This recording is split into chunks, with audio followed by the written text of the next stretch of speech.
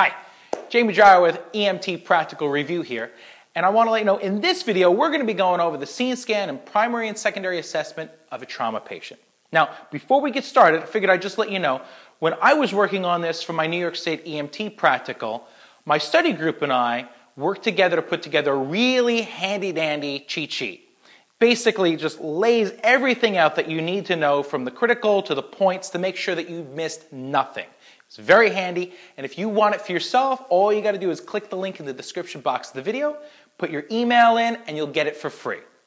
That's it. I hope you enjoy it. Let's get started. Scene is safe. I'm wearing my BSI. I have one patient, female, 40 years old. She appears to have fallen and also appears to be unaware of my presence. I'm going to request ALS, and I'm going to ask my partner to stabilize her spine. My patient is lying supine. I don't see any blood, and she appears to be breathing. Miss, can you hear me? I pinch her hand. No response. My patient is unresponsive on the AVPU scale. Her chief complaint is that she is unconscious, and now I'm going to check her airways. I ask my partner to perform a jaw thrust, and I check inside. Airway is clear. I insert an OPA. She tolerates it. If she did not, I'd insert an NPA, and now I move to B for breathing. I open her shirt,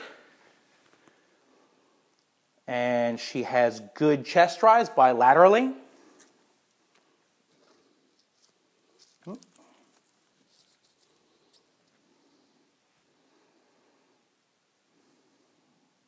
Good.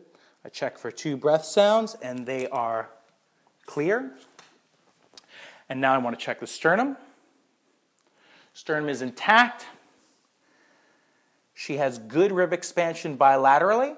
And at this point, I'm going to ask to put her on 15 liters per minute of oxygen on a non-rebreather because her breathing is adequate and her skin color is good. Now I move to C for circulation. Her pulse is strong and regular.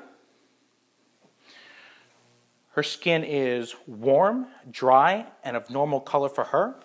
And I check the hollows for blood, and there is no blood, no blood, no blood, no blood. My decision is to load and go and update ALS. I'm now going to begin the secondary assessment. If there were any friends and family or bystanders around, I would ask sample questions and get a history. I'm going to go ahead and start inspecting and palpating the head for DCAT BTLS,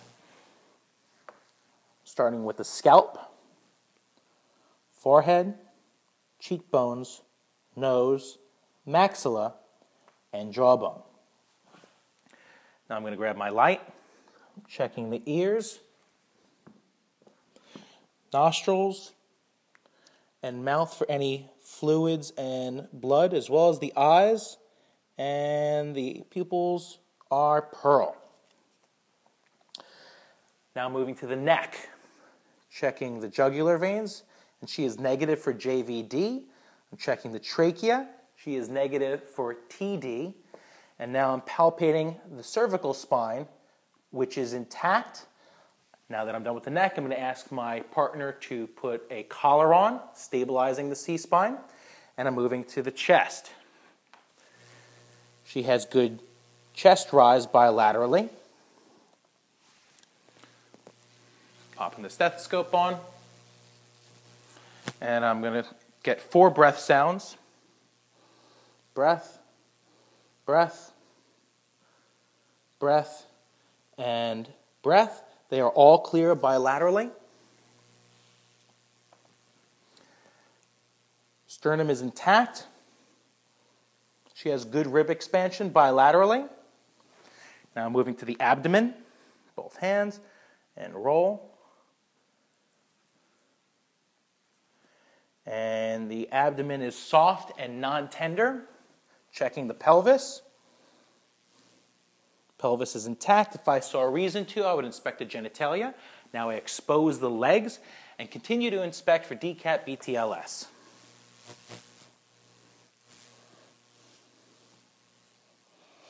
Nothing so far.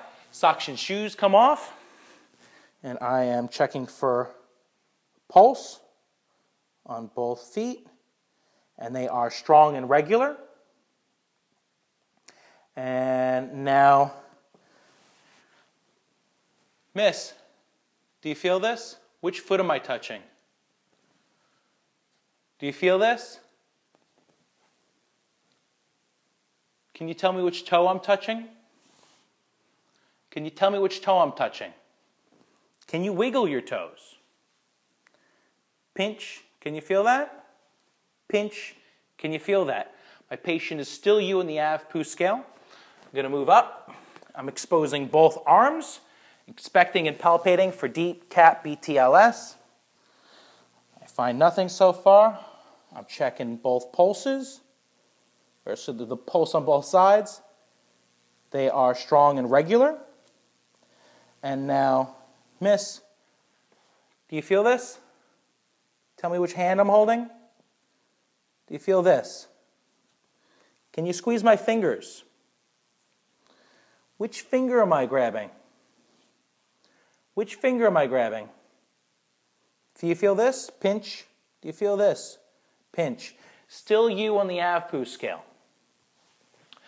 Now, I am ready to move to the posterior. So on my partner's count, we're going to log roll on 3, 2, 1. While we're here, I'm going to inspect and palpate the back of the head for decap BTLS.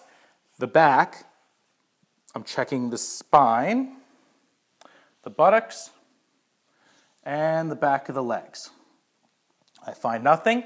We're going to insert the backboard, and on my partner's count, rolling her back. 3, 2, 1. Great. And now we move on to vitals, starting off with heart rate. So for the sake of you guys on the other end of the camera, so you don't have to sit here forever while I'm actually waiting and counting for 30 seconds, I'll just talk you through this. I'm going to count her heart rate for 30 seconds and then double it. And her heart rate is 60 beats per minute, strong and regular. Same thing with the breath rate I'm going to do. Count for 30, double it. And her breath rate is 14 breaths per minute, full and non-labored. Next, I'm going to move on to blood pressure.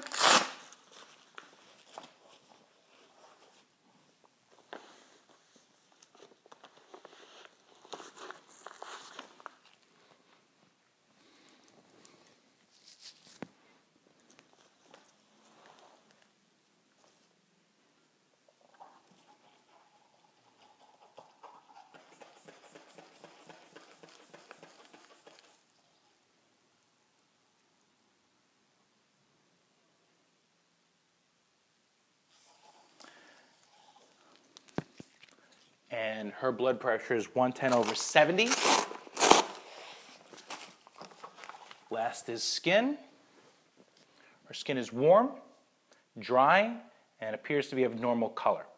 At this point, I'm going to tend to any secondary injuries that I just found, as well as given some interventions.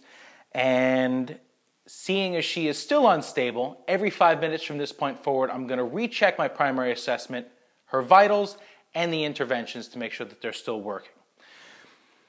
All I need to do now is update ALS. So there you have it. That's your scene size up primary and secondary assessments of a trauma patient.